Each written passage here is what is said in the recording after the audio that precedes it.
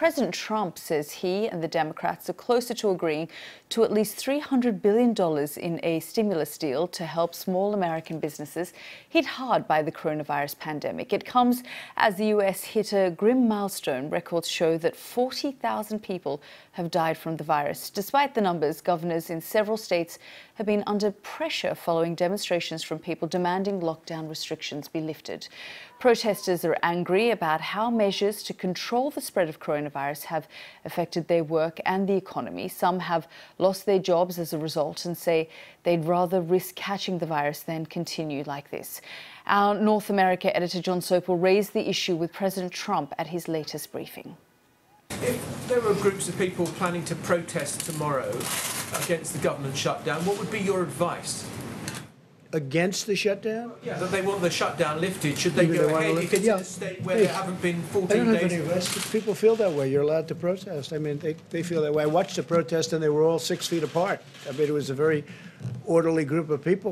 But, you know, some have gone too far. Some governors have gone too far. Some of the things that happened are maybe not so appropriate. And I think in the end it's not going to matter because we're starting to open up our states.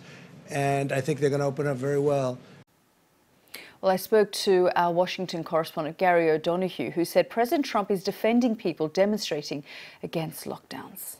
Later, actually, on in that press conference, he was asked again about it, and he excused them even further by saying that they had what he called cabin fever. So these are, and bear in mind, these are guidelines that he himself has put in place, that he's then empathizing with people for protesting against. So in a sense, I suppose some people would say he's trying to have it both ways. There is some suggestion that some of the protests have been a bit coordinated, perhaps by particular lobby groups, not all of them, but some of them. And again, the president did appear to empathize with some of that nature of protest the other day in a tweet where he talked about liberating certain states from the restrictions they were under. So, you know, it's on the one hand, on the other a bit, the game this president is playing in terms of these protests. Gary, I mean, when you look at the numbers, it's grim. The death toll has now gone past 40,000. Yes, it has, almost 41,000 now, and over 750,000 cases altogether. The good news, if there is such a thing, is that hospitalizations in some of these hotspots like New York and Connecticut have started to come down, but there are other areas of concern as well, like Chicago and Boston potentially. In the meantime, people on Capitol Hill, the Senate in particular today, are trying to look at more help for small businesses. Because if you remember, we talked a couple of weeks ago about that $2 trillion spending package, an enormous spending package that had been agreed by Congress. Well, the $350 billion that was in there for small businesses has all gone. So the pot is empty, and a lot of small businesses still haven't been helped. So they're trying to negotiate yet another package on top of that to really keep people on the payroll. That's essentially what it's for. That was our Washington correspondent, Gary O'Donoghue there. Well, staying in the United States, and President Trump has said the US government wants to send a team into China to investigate the coronavirus outbreak.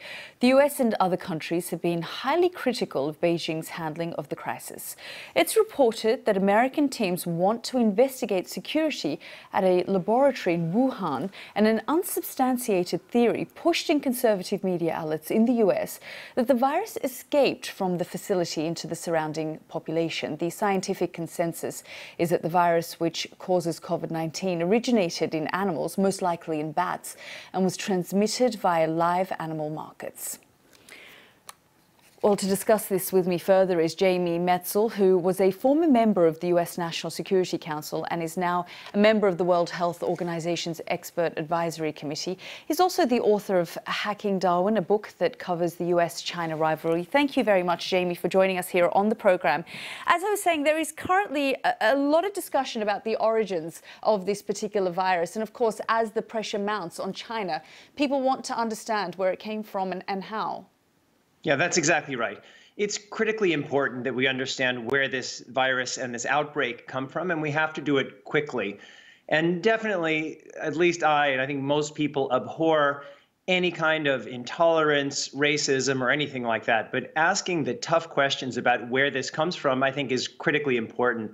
Most scientists agree this is not some kind of bioweapon or some kind of manipulated virus. But I certainly believe, and I try to look very dispassionately at the evidence, that it's probably most likely, and it's impossible now without more evidence to confirm this, that this could very well be a leak from one of the Chinese virology institutes in Wuhan. I've posted a lot of the evidence on my personal website, and I just think that we have to ask. Just understand when you talk about the evidence, because as we've said, the scientists overwhelmingly believe that it had come from animals and most likely bats, and there's a lot of talk about the live animal wet markets, as they're known. But just talk about the evidence. That's not correct. What you just said is actually not correct. I think most people agree that this is a zoonotic virus that jumped from animals and to humans.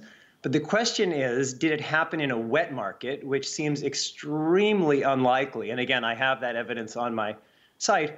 Or is this a virus that was isolated in a lab with the best of intentions of developing a vaccine, and there was yet another security breach in one of those labs? So I think that the way you've characterized this, I think, is actually not correct. So then based on what? I mean, I know you talk about your blog, but there was a Washington Post article just last week looking at cables from 2018. And of course, Fox News and the president are pushing this as well, this theory about the labs. But just if you can briefly give us a sense of what evidence you've got. Sure. And just to be clear, I am a progressive. The last thing that I would want to do is to support anything, not anything, but most of anything that what President Trump is saying, or the toxins that are being spewed on Fox News. But let's look at the evidence. First, if this was a zoonotic jump, how would it have happened? This was a seafood market, not a bat market, not a civet market. If it had been those animals, there likely would have been. They don't have pangolins indigenous in Wuhan. They would have gone from someplace else. The Lancet in January had reports that there were cases of this coronavirus, of the pandemic, not yet a pandemic, in Wuhan before the cluster in the seafood market. And we have there's lots of information about not just the cover-up and how aggressive the cover-up was, but about the nature of the research that was being done in these Wuhan labs. And of course, again, this is all speculation. But at the heart of this, Jamie, is really the great power competition between China and the US, which you've written extensively about, and how you now work with a rival like China. The United States and China must work together closely in our interdependent world. To ask questions about where this outbreak comes from doesn't mean we have to undermine our relationship with China. I mean, it would be a blow if what I'm saying is accurate.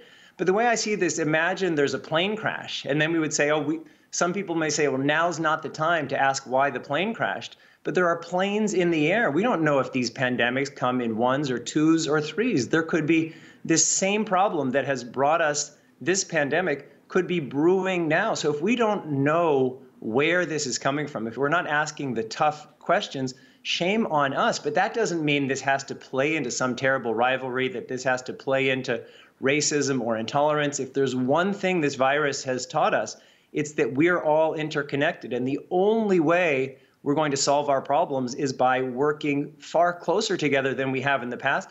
But asking tough questions and getting to the truth as best we can needs to be part of that process. Jamie Metzl, great talking to you. Thank you so much for joining us.